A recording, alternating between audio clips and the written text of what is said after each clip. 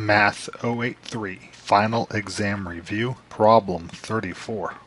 A boat travels 60 miles per hour in still water. Find the speed of the river's current if the boat travels 80 miles down the river in the same time that it takes for the boat to travel 70 miles up the river. The unknown quantity is the speed of the river. We will call that x. We are dealing with matters of distance, like 80 miles and 70 miles. We are dealing with matters of rate or speed, like 60 miles per hour. And we have a mention of time. So we must use this key formula. Distance equals rate times time. You may have seen it written like this. D equals R times T. We will set up a table or a chart to solve this problem. There is a measurement of distance, rate, and time for the boat going down the river or downstream, and for the boat going up the river or upstream. Let's see what we can fill in regarding the downstream trip. The distance downstream mentioned here is 80 miles. The boat going downstream is moving with the current, so the speed of the boat is increased by the speed of the current. So the speed of the boat, or the rate of the boat, going downstream is 60 miles an hour, plus it's increased as it is being carried with the flow of the current. So we have 60 plus x. We'll come back to the time in just a moment. The distance upstream, 70 miles. A boat going upstream is going against the river's current, so its speed is slowed by the speed of the river's current. The speed, therefore, of the boat going upstream is 60 miles an hour minus the speed of the river's current.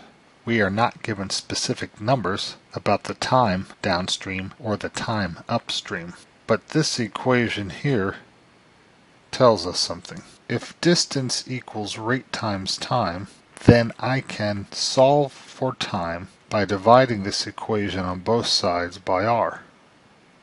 And this tells me that time equals distance divided by rate. So the time downstream is the distance divided by the rate. Distance 80 divided by rate 60 plus x.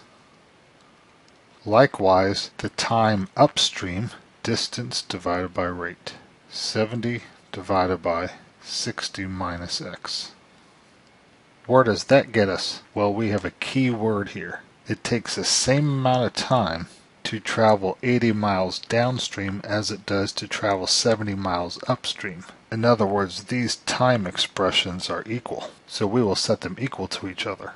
So 80 divided by 60 plus x equals 70 divided by 60 minus x. And we must now solve this equation for x. Let's turn our attention there. Here we have a rational equation. To solve this rational equation, we will multiply both sides by the least common denominator.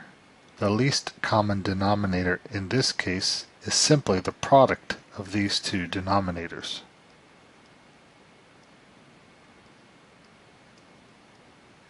So we multiply on the left side of the equation by the LCD, and we multiply on the right side of the equation by the LCD.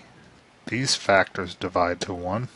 These factors divide to 1 on this side. On the left-hand side of the equal sign, we have 80 times the quantity 60 minus x. That equals. On the right-hand side, we have 70 times the quantity 60 plus x. 4,800 minus 80x after distributing equals 4,200 plus 70x distributing on the right hand side. Let's add 80x to both sides. We have 4,800 equals 4,200 plus 150x. Subtract 4,200 from both sides.